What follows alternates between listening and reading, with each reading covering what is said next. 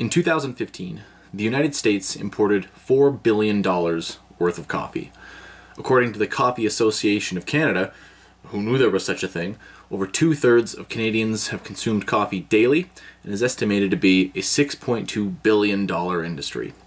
In 2013, 4.8 million tons of tea was consumed globally.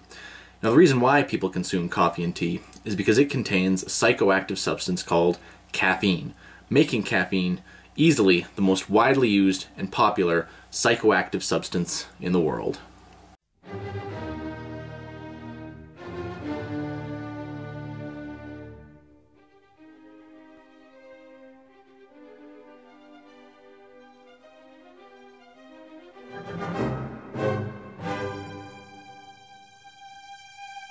In this video, I'm first going to go over some of the basic pharmacological information about caffeine, and then in the second half, I'm going to talk about how and where caffeine acts in the brain to produce the psychoactive effects that it has. So, let's get started. Caffeine is classified as a stimulant drug, meaning that it increases activity in the body at some level. Chemically, caffeine is called a methylxanthine alkaloid. It's legal pretty much everywhere on the planet. However, some religious groups ban the use of it, particularly the Mormons if you happen to live in North America. In the United States, how much caffeine you can put into a product is limited, unless it's a supplement, of course, and then you can pretty much do whatever you want with it. And there's basically two ways of getting caffeine, and that's either by consuming plant products that contain the molecule, like coffee or tea, which is what most people do, or you can synthesize it in a lab. But most often you take coffee beans or some leaves and you run some hot water through it and you get most of the caffeine out. So by far, the most popular way of consuming it is by drinking it. Here is a small infographic of caffeine content in popular beverages.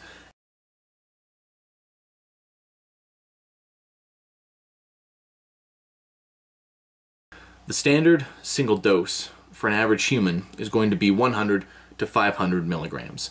Depending on, whether you're male or a female, how fat you are, how accustomed you are, or habituated is the scientific term, to caffeine already. And it gets fully absorbed into the body around 45 minutes after consuming it. So, what do people use caffeine for? Well, it has a number of effects. Consuming caffeine at these amounts, from 100 to 500 milligrams, will do a bunch of things, like it'll increase attention, it'll increase locomotor or psychomotor activity, which basically just means how much you move around and how active you are.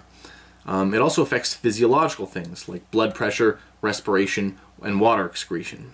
So the most common reasons for using it are its psychoactive effects like alertness and stimulation. So things like working, studying, staying awake when you're driving, working out, or getting pumped up. Medicinally, you can use it to treat migraine headaches, and, I think fairly interesting, you can regulate breathing in babies that have breathing problems. So go figure. Plasma levels of caffeine, so the bioavailability levels in your blood, drop by 50% about every 2 to 4 hours. And so the noticeable effects last about that long. Redosing, or basically drinking more coffee several times a day, is pretty common. Now the concept of caffeine dependence and tolerance will be common to most people watching this who've consumed coffee. Repeated use leads to the normal doses not working well enough, and so, that's why you can buy coffee in small, medium, and large, and extra large. And dependence is very common, but it's not really an issue, because all that happens is you get headaches and you're kind of irritable, right? And you're kind of sleepy, and so no one really cares and no one really worries about it. However, this can be kind of important if you have to do really important work that requires a lot of attention to detail. If you take way too much caffeine, then the positives usually turn into negatives. So yes, caffeine is actually lethal, and it will kill you if you take enough of it. So if you take caffeine on the scale of, let's say, thousands of milligrams, caffeine acts as what's called anxiogenic, or something that generates anxiety. And you get insomnia due to excessive activity and nervousness. Chronic high doses can lead to a debatably existent disorder called caffeinism, in which withdrawal symptoms escalate in intensity. Now, the toxic dose, the dose that will kill you, is estimated to be around 150 to 200 milligrams per kilogram of body mass. So, if you're like 80 kilograms, then it's like 80 to 110 cups of coffee. So, nasty stuff. After it's had its effects and it's done its job in the body, caffeine gets metabolized by the liver by something called cytochrome P450 oxidase enzyme system, which is a series of proteins that metabolize all sorts of drugs, actually. Now remember, caffeine was classified as a methylxanthine, so when it's metabolized or broken down, the molecule gets transformed into 3 different dimethylxanthines. We have paraxanthine, theobromine, and theophylline, which when they circulate through the blood after the caffeine molecule is metabolized, they do things in the body like increase lipolysis, dilate blood vessels, and increase the urine volume. Most of all this stuff, it gets excreted throughout the urine after a little bit while, and then you drink more coffee and the whole process starts over again. So now that we've got all of that necessary background information out of the way, how does caffeine actually do what it does?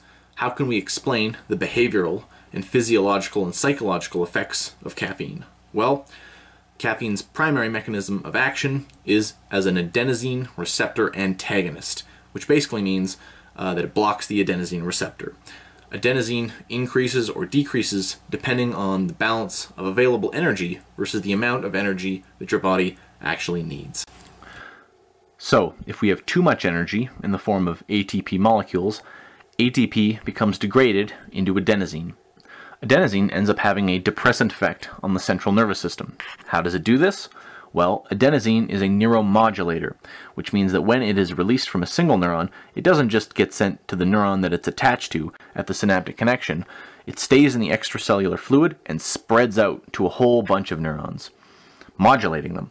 Adenosine binds to the adenosine receptor located at the presynapse, and through a number of different proposed mechanisms inhibits or prevents the release of excitatory neurotransmitters such as glutamate, noradrenaline, acetylcholine, and dopamine. And if you prevent the release of chemicals that excite the brain, then you get a reduction in activity.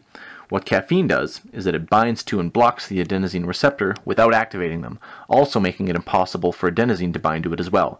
So caffeine ends up increasing neurotransmitter release and exciting the brain. So, now that we know the molecular action of caffeine, that is, to block the adenosine receptor, leading to increases in excitatory neurotransmission, we're now going to talk about these effects as they relate to different brain systems, and how changes in these brain systems leads to the behavioral effects seen in caffeine use. Here I'm going to talk about a few select neural systems that utilize the neurotransmitters that caffeine ultimately affects. Adenosine receptors are all over the brain, but they're most prevalent in the hippocampus, the cortex, the cerebellum, and the thalamus. And many of the neurotransmitter systems that I'm going to talk about have adenosine receptors co-localized with the neurotransmitter receptors that they use. Or that is to say, they're on the same cells. Both that neurotransmitter receptor and the adenosine receptor are found co-localized on the same cells. And some receptors even have joint functions that are combined with the adenosine receptor. For example, there's an adenosine-dopamine receptor complex in which the two bind together to have multiple adenosine and dopamine related functions. And so because adenosine receptors happen to be heavily concentrated in areas that use dopamine, that is where we will start. Caffeine intake has been shown to lead to an increase in dopamine in the striatum. Now, a quick review on dopamine and the striatum. Dopamine is a neurotransmitter, specifically a neuromodulator like adenosine itself, and is used in brain pathways involved in reward and motivation, as well as motor control and a whole bunch of other things. But for now, we're going to talk about what it does in reference to the striatum. So dopamine's involvement in reward and reinforcing pleasurable effects of some drugs is what leads them to be addicting. Now, the striatum is part of a larger system of brain regions referred to as the basal ganglia. And there are 3 general structures that constitute the striatum: the caudate,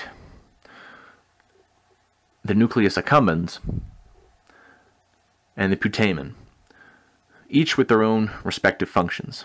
The striatum makes use of dopamine and is a key brain region involved in the production of movements and the reward and reinforcement of certain behaviors.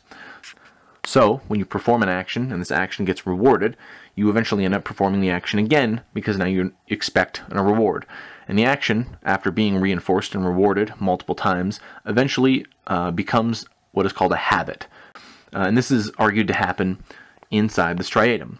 Now granted, this is also a very simplified way of describing striatal function, but you get the idea. And caffeine, like many drugs, is going to increase dopamine activity in this brain region, leading to reinforcement of caffeine consumption, as well as an increase in motor behaviors. Through reducing adenosine action, and thereby increasing the release of many types of neurotransmitters, caffeine gets some of its stimulant effects in two primary ways. The first is by increasing the release of acetylcholine in the basal forebrain.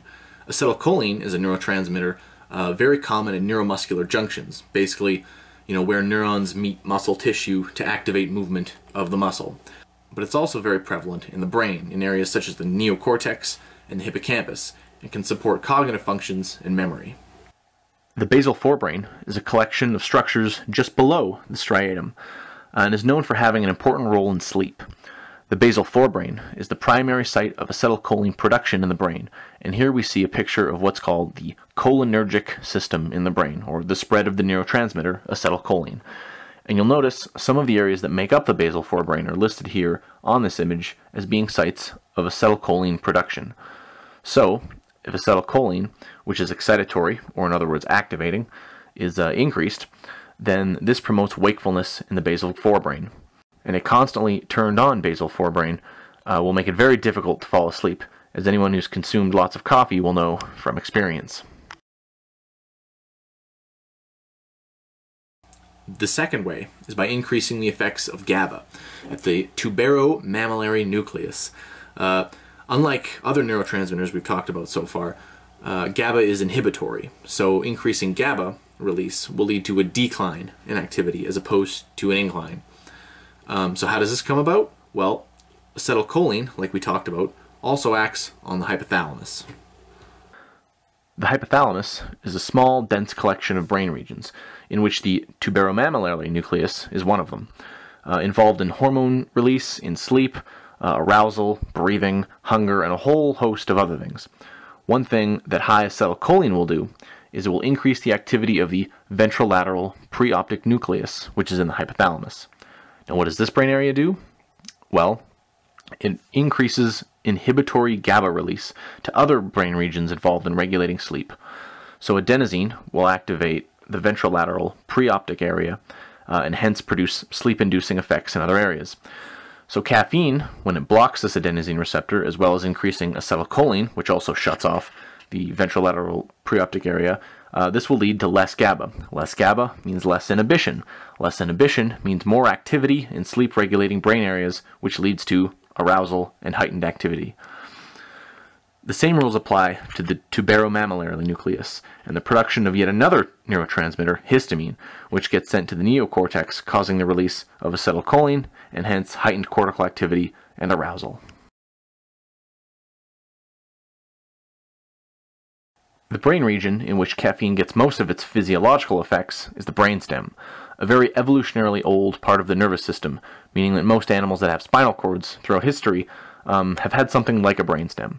It is divided up into several distinct parts, but in general the brainstem is going to be regulating very autonomic, involuntary bodily processes like reflexes, respiration, blood circulation, eating, and really basic movements. Caffeine blocks adenosine receptors at brainstem sites, resulting in an increased breathing rate and constriction of blood vessels. Finally, as we've talked a bit about so far, and as you can tell from the picture of the acetylcholine pathway, there's a lot of use of this neurotransmitter, acetylcholine, in the cortex and the hippocampus. Caffeine has been shown to increase the excitability of hippocampal neurons, and it's argued that that is part of the increased cognitive effects of caffeine, like test performance scores and arousal and attention, and that this has a lot to do with the heightened activity of certain cortical areas. And this heightened activity is the result of an increase in an activation of what is called an ascending neurotransmitter system. Basically, brain regions below the cortex, appropriately called subcortical, produce various neurotransmitters. And through connections that literally go up, in the direction up into the brain, or ascend, end up covering many of the cortical areas and areas close to the cortex, like the limbic areas, with these neurotransmitters, resulting in all sorts of interesting changes in activity. So to recap, caffeine acts on the central nervous system by blocking the adenosine receptor, a molecule located on neurons that, when active, reduces excitatory neurotransmitter release. So when blocked, ends up increasing neurotransmitter release. Caffeine blocks adenosine receptors in many subcortical brain regions that result in an increase in ascending neurotransmitter pathways, which ultimately ends up activating the cortex, the hippocampus, and several other brain regions, resulting in a stimulant effect that everybody who drinks coffee is trying to achieve. So, here's a nice infographic to recap on all the information that we've covered in this video. Now, importantly, all of the information that I've covered here is not mine. I do not have the time or the money to run hundreds of experiments. All that I've done today is show you the results of hard work from neuroscientists over the years. This is simply my presentation. So if you're interested in learning more, then please check out the links and references that I've got in the low bar. And as always, thank you for watching, and have a wonderful day.